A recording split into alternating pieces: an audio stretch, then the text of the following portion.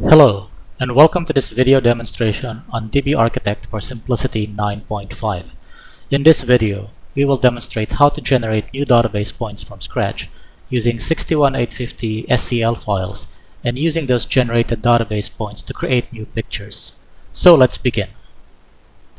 So first of all, what is dbArchitect? Well, the short answer is that dbArchitect is an application used to generate a large number of database points in Cimplicity 9.5 SCADA databases using different sources. Currently, two sources are supported. You've got 61850 SCL files or CSV IO schedules, and can even be extended to support other formats. So why do we need dbArchitect? Well, to answer that, let's consider the traditional method of populating a SCADA database from scratch, as shown in this simplified diagram. When you're starting a new project, you're given a master I/O schedule of the points that will be used to populate the SCADA database, which will normally be a CSV file or an SCL file if you're using 61850. The master I/O schedule, however, is not normally supported within SCADA, and so has to undergo a translation process before it can be read. This translation process normally involves a script using an application such as Excel, which converts the master I/O schedule to a format that is readable by SCADA. The problem sometimes is that the master I/O schedule format varies from project to project, just as the way an SCL file is organized can vary from vendor to vendor. So with every new project, you would need to maintain and manage your scripts to stay relevant. In the worst case scenario, you would be manually populating the SCADA database point by point, which is not only inefficient but very much error prone, introducing issues that you wouldn't even catch until you were on site testing with live data. dbArchitect solves these issues by simplifying the process as shown in this diagram. As you can see, the master I/O schedule is fed directly into dbArchitect as an input file, which is then used to populate the Cimplicity SCADA database directly.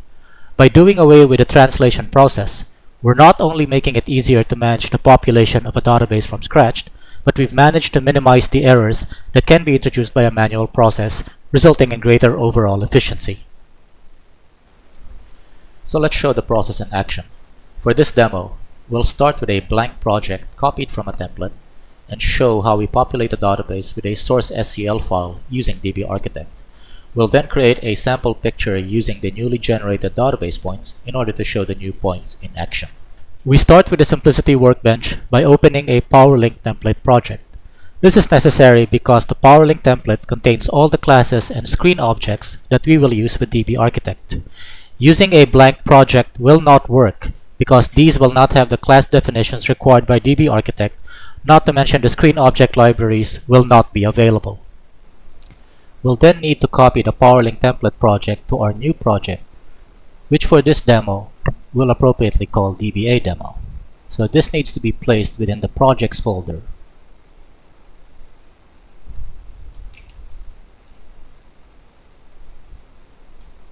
We then open the newly created project in order to start using it.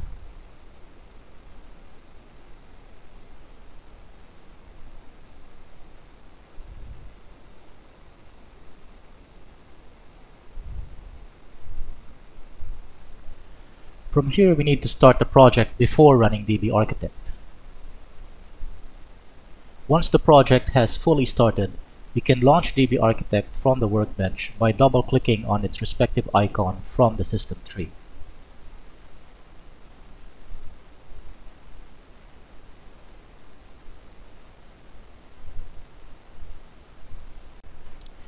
So here we have the main user interface for dbArchitect. Note how there are three main branches to its system tree, corresponding to each of the main data sources it supports. For this demo, we will be concentrating on the SCL File branch, which gives us a list of the available SCL files in our system. We will be discussing the CSV File branch in a separate video. Expanding the SCL File branch gives us a list of the SCL files currently available in our system. In this demo, we have two files which we can use as a source. Clicking on one of the SCL files gives you a brief description of that SCL file's contents. You can then load the SCL file itself by right-clicking on the branch and selecting Load from the pop-up menu. This will read the contents of the SCL file, which you can then review using the various types available on the right-hand pane. You can also review a brief list of all the class objects defined in that SCL file using the points list tab. So you can see from the branch here that all of the class objects defined for that SCL file have been loaded. Now we can choose to import the entire SCL file just by clicking on the checkbox next to the SCL files branch itself, or alternatively we can choose to import a subset of this SCL file by just clicking on the class objects that we're interested in. For this demo, we'll just import the entire SCL file, so we do that by clicking on this checkbox here. We then right-click on the branch itself and then select the Generate SCADA Database from Selected option from the pop-up menu. Once you select that, it will then start its processing, and then it will ask you for the destination project where you want these generated points located. So for this demo, of course, we'll be using our dba demo project. So we select that, then click OK, and the dba system starts doing its generation process. So depending on the number of points that you're actually trying to import, this could take a few minutes, but after a while it will finish, and if there are any errors in the import, it will actually log those and tell you why some of these imports have failed. So normally it'll be items like it's missing a required attribute, or it doesn't actually just match with what it thinks the 61850 protocol document should be. So once it's finished, it'll tell you how many objects generated, and once you click OK, that's pretty much it. You've already imported your database points into Cimplicity. So in order to start using them, we will need to exit out of dbArchitect and then stop the project itself. We will then need to copy the master data into runtime data in order to start using those objects.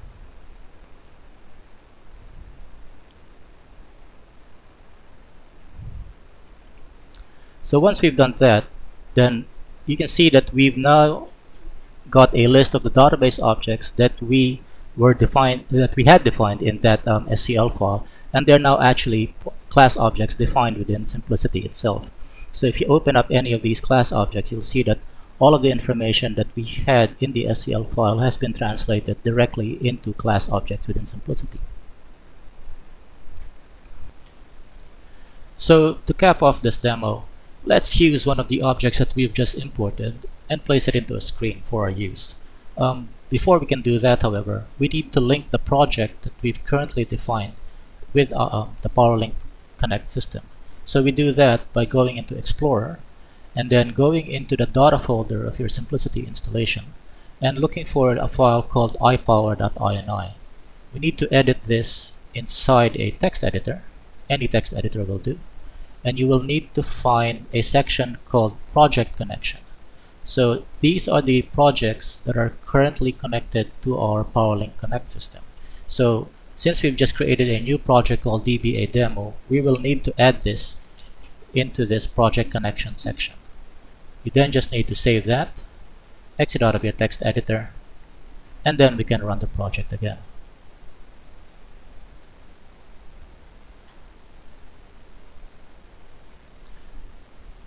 So once the project has started running, we can then define our new screen. So when defining a new screen within PowerLink Connect, you need to start from a template picture. This one is called iPower Default Picture, and it contains all the scripts and the objects that it needs in order to properly function within the PowerLink Connect system. A blank picture will not work because it doesn't have the initialization scripts necessary, and you'll get some error messages when you try to run it. Now, if we use this as our starting point, we then edit that picture, and we will need to save it since this is our template. So we don't want to overwrite it. So we'll create a new picture, and I'll just call this one My Demo Picture. Now, once we've got this picture, we can then start drawing into it, and I'll just draw some bus bars as a point of reference.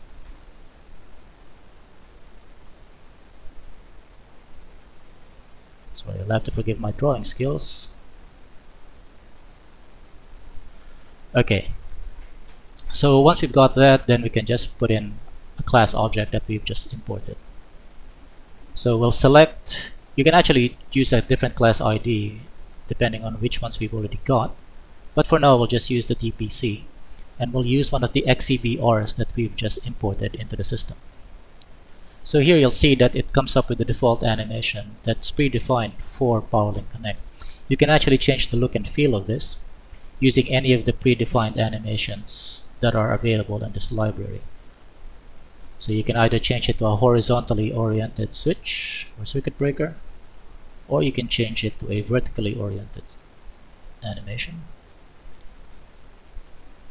But either way, I mean, once you've got the object there, that's pretty much all you need to do. So you save it, and then you can go and test the screen if you like. And from here you can see that you've already got a fully functioning control. Of course, because we don't have any live data, the controls are actually coming up as disabled. But if you do have live data, then you will actually see the available controls for this system. And that's pretty much it. In this video, we've discussed what dbArchitect is and what it can do, as well as demonstrated the process of importing an SCL file into the SCADA database. Finally, we demonstrated how to quickly use the imported objects in generating new pictures. If you'd like to go into further detail, you can contact us either by phone or email, or you can go to our website for some additional reference materials. Thank you for your time, and have a good day.